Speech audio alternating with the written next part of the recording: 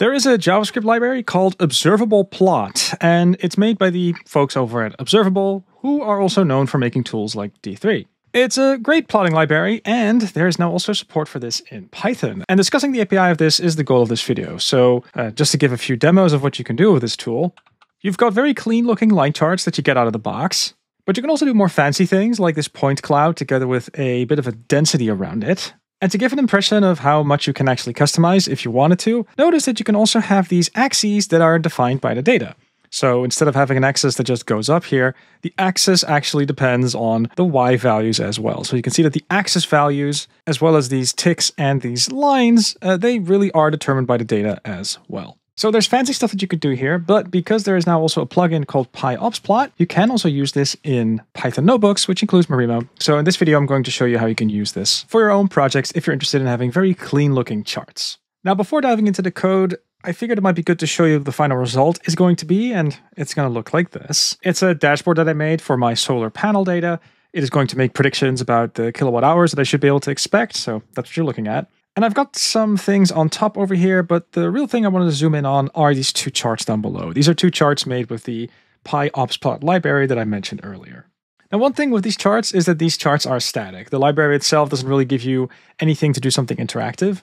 But what you still can do is just have a Marimo widget around, like in this particular case. I've got a slider over here that tells me something about how I'm going to be doing some smoothing over here on this chart.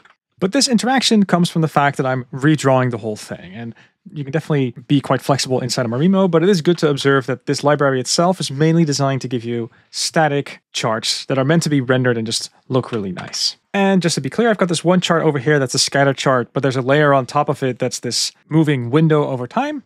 And on this other side over here, I have got also a scatter chart, but here I'm showing predictions that are going in and real values that I'm supposed to be getting. And you can see there's kind of a distribution here. So there's a density chart around that as well. It's not just little dots. I've also taken the effort of doing a bit of a density chart here as well. So that's what we're going to be building towards. Let's now have a look at the code.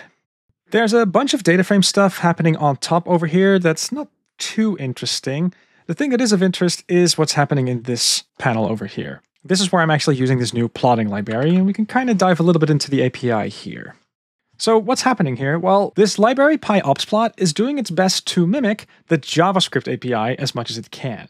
So if I were to take this line chart, for example, and if I were to go down, then here you can see the JavaScript API. The whole way it works is you call the plotting library, and then you pass a dictionary with lots of settings. And the whole point of the Python API is to try and mimic this as much as possible. Even though we are not doing anything in JavaScript, you can probably come up with a Python dictionary that internally can be translated into something that you see over here, and that is something that we can then plot inside of our notebook. So with that in mind, let's have a look. There's a couple of global settings for this first chart over here. You can see that I've got this grid, and there's a height, and there's some style properties as well. But the real meat of the chart is happening inside over here.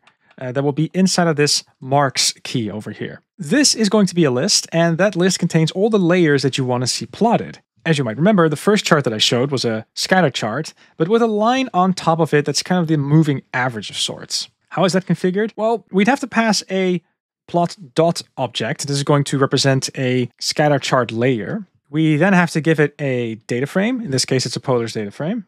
And then we tell it how we'd like to plot things. This dot tells us the kind of chart or the kind of layer that we want, and then everything we pass in here tells us how to take the information from this data frame in order to generate this chart. So you can see I can tell it what the x-axis has to be and what the y-axis has to be. And note that date over here is a column name that appears in this data frame, and the same thing with this kilowatt hours. So if I were to just draw this, you would just see the scatter chart, but I'm also drawing a line on top of that. The way that this line is defined is actually kind of interesting. So you still do the same pattern of, oh, the first argument is your data frame. But instead of then passing a dictionary that's supposed to pull properties out, you can also give it some sort of a layer that does a bit of an operation. And in this case, there's a window function that I would like to apply on the y-axis. So there's a specific plot object for that. There's an argument that this window object needs, which is this k value. That's how many days do I want to summarize with this moving window. And after that, I'm telling it what other values to go ahead and use from the original data frame over here. If you're used to Altair, then you might recognize a few things over here. But it's good to also take a step back and appreciate this is really a different API. We have one plot object, and inside of that plot object, we can add multiple layers on top of each other, which is different from how the Altair API does it. But there is still this notion of aesthetics that you want to encode that depend on the kind of chart that you're making. So in that sense, it's similar, but there are still a couple of differences. Below over here, I'm doing something super similar with that density chart. It's just that instead of having an extra layer over here that does smoothing, I've got this other layer over here that just shows me the density chart. And again, there's some opacity settings, and again, there's some things like color that I can go ahead and configure. I'm able to choose the steel blue color over here for the line, just to give an example. But if you run this, then you have these two plot objects, and these will just render nicely. So if I were to just copy this variable, start a new cell down below here, and just paste that in, you are going to see just a very nice chart appear. And that's because under the hood, this is using any widget, and any widgets are totally supported in this notebook environment. So that's all great. So in short summary, you now have an extra library at your disposal to make very clean-looking dashboards inside of Marimo, and I gotta say, I really like the way that these charts look, but there's this one extra thing that I might recommend you do if you're interested in doing this somewhat seriously, and that's related to dark mode. So there we are, everything's running in dark mode now, and I think it still looks pretty nice, but there's this one extra thing that you want to do here. If you look at my code, you will notice that I'm doing something extra at the bottom, and that is that I'm manually setting the background color here. The native background color that observable plot likes to use is just pitch black, but that's not the color that Marimo likes to use over here. So I've added a little bit of extra logic that says, hey, if from the metadata of what is currently running, we can infer that the theme is dark, then we're going to set this background color to this one background color that Marimo also uses, and otherwise we're not going to bother with any extra style settings. But by setting this, you can make sure that it just keeps on looking nice. And also a thing to keep in the back of your mind, if you're specifying colors over here for, let's say, these dots, then having a grayscale in mind could be great because they tend to look nice both in dark mode as well as in light mode. But yeah, if you're interested in this notebook, you can find the link in the show notes. But the main thing that I hope is that you might look at this and say, hey, yeah, this is a pretty neat plotting library. There's a nice Python plugin for it.